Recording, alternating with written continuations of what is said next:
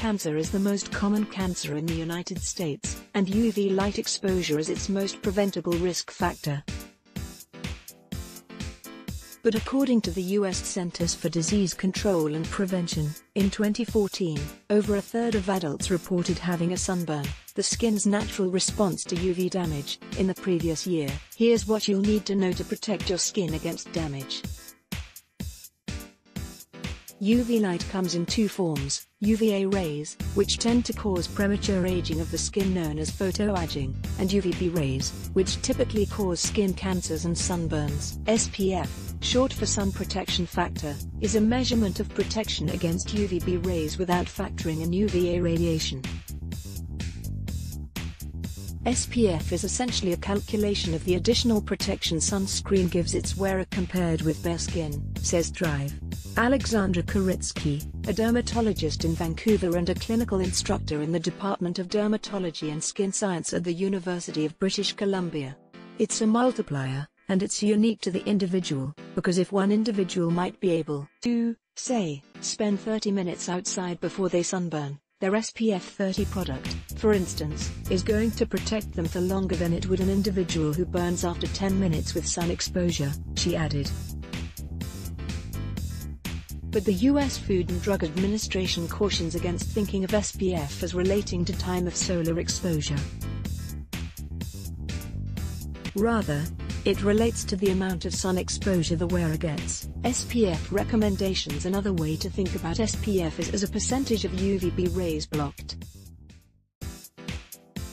An SPF of 15 blocks about 93% of UVB radiation, while an SPF of 30 blocks around 97%. This means the relative benefit of using a higher SPF decreases as the number increases.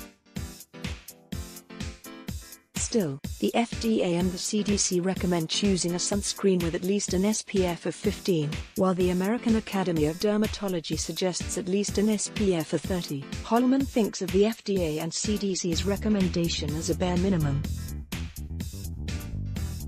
This is a situation where you want to know your skin, she said, adding that a fair-skinned individual might want to use a sunscreen with an SPF of 30 or 50. Of course, sunscreen lives up to its SPF only when it is applied correctly, and most people don't apply enough of it. 1 ounce of sunscreen, enough to fill a shot glass, is considered the amount needed to cover exposed areas of the body, according to the American Academy of Dermatology. It recommends applying sunscreen to dry skin 15 minutes before going outside. For spray-on sunscreen, an ounce can be hard to estimate, so Koritsky says to apply it as if you're spray painting, making sure to rub it in with your hands afterward and taking care to avoid inhaling the product. Best sunscreens for your summer. The FDA regulates the wording sunscreen manufacturers can put on their products' labels, but multiple studies have shown that most consumers don't know how to decode this language. When selecting a sunscreen, it's important to know what type of sun protection the product will give you. Broad spectrum means the product can protect against both UVA and UVB radiation. You'll also want to know about when you need to reapply, especially if you're planning on swimming or sweating. Water-resistant means the sunscreen will offer protection for 40 minutes, while very water-resistant means twice as long, or 80 minutes. As a general rule, though, the American Academy of Dermatology recommends reapplying sunscreen approximately every 2 hours. As of 2011, the FDA disallowed manufacturers from labeling sunscreens as waterproof because all sunscreens eventually wash off. Sunscreens may also advertise physical or chemical protection, which refers to whether they put a physical barrier, such as with zinc oxide or titanium dioxide, between your skin and the sun, or a chemical one, with oxybenzone or octinoxate, for example. While earlier sunscreens provided purely physical protection, think the white cream that lifeguards put on their noses, most modern ones combine physical and chemical protection for aesthetic purposes, Koritsky said. The active ingredients of sunscreens are regulated by the FDA, so FDA-approved sunscreens are safe for adults and children over 6 months. However, Mayo Clinic dermatologist Drive Dawn Davis previously told CNN that people with sensitive skin or allergies might want to look for physical sunscreens containing zinc oxide or titanium dioxide, as they are usually hypoallergenic. In addition, the FDA recommends that sunscreen not be worn by infants younger than 6 months, suggesting instead that they be kept in the shade and avoid sun exposure from 10 a.m. to 2 p.m., when UV rays are at their strongest. How to treat a sunburn, but what to do if you didn't apply sunscreen at the right time, or in the right amount, and now you can home with a sunburn. To treat a sunburn, Thrive. Joshua Zeichner, Director of Cosmetic and Clinical Research in the Department of Dermatology at Mount Sinai Hospital in New York City, previously said you should take an over-the-counter anti-inflammatory medication such as ibuprofen or aspirin.